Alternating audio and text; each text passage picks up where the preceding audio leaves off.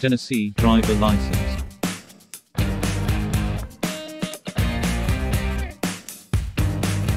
If you need a driver's license, you must know about CDL commercial driver's license.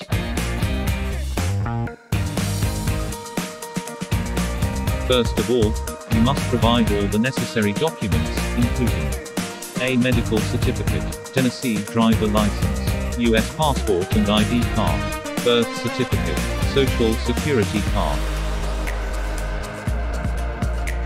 Besides, you must pay the fee $62 and pass the knowledge endorsement skills test. The requirements are for learner's permit, restricted intermediate driver's license, unrestricted intermediate driver's license. If you want to get your driver's license in Tennessee, you must provide scheduling of your application at Tennessee Department of Safety and Homeland Security, proof of U.S. citizenship or the legal presence, proof of any name changes, 2 proofs of Tennessee residency, proof of full social security number.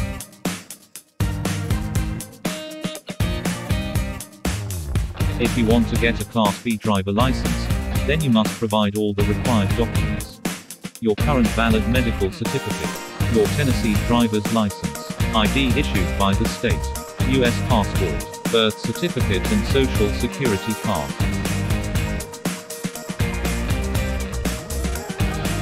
Then you must pay the fees.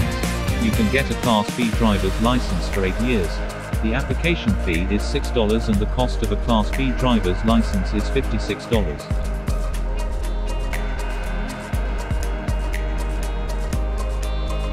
The next step is passing the knowledge test and the Tennessee driver's license endorsement practice test and the skills test.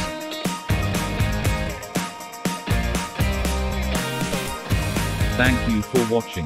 Visit our website licensesearch.org for more information. Please like and subscribe to our YouTube channel.